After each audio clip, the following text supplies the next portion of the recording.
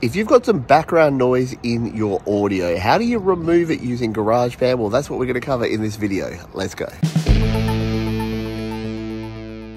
Yes, we're talking about this, the Sound Isolation AUV3 plugin here in GarageBand. Now, this doesn't look like much on the surface. It's a very simple plugin, but it does some pretty amazing things when it comes to isolating your voice from background noise in your audio files. The video clip you saw up front is this one, and I've converted it into an audio file so we can bring it into GarageBand and show you this magic. If you want to learn how to convert video to audio, check out the other video up there or in the description. To input this audio file into GarageBand, here in GarageBand iOS, I'm going to tap on the loops icon. Now, instead of Apple loops, we're going to tap on files to open up the files option and then tap this one to browse our files app to import a file. I've saved this one in my downloads folder, so I'm going to go there and we're going to import this audio file.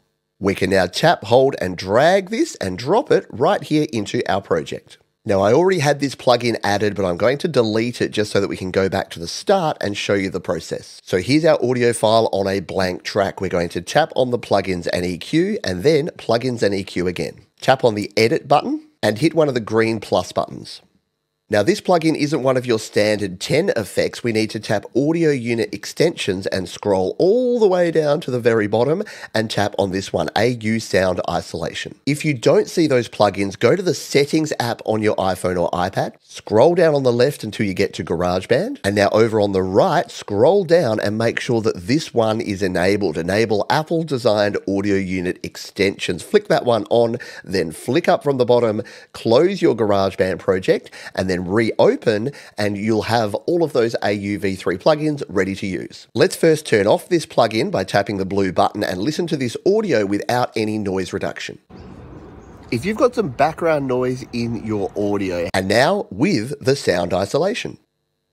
If you've got some background noise in your audio, that's how you do it. You use the Sound Isolation plugin. Now, there are other plugins that I've demoed in the past, such as the Bruce-free noise reduction plugin. If you want something that has more options and more flexibility, you can check that one out. There's videos about that linked in the description. But for something that's free and included with GarageBand, it's fantastic if you're bringing in loops or you're bringing your own audio in and you want to remove that noise.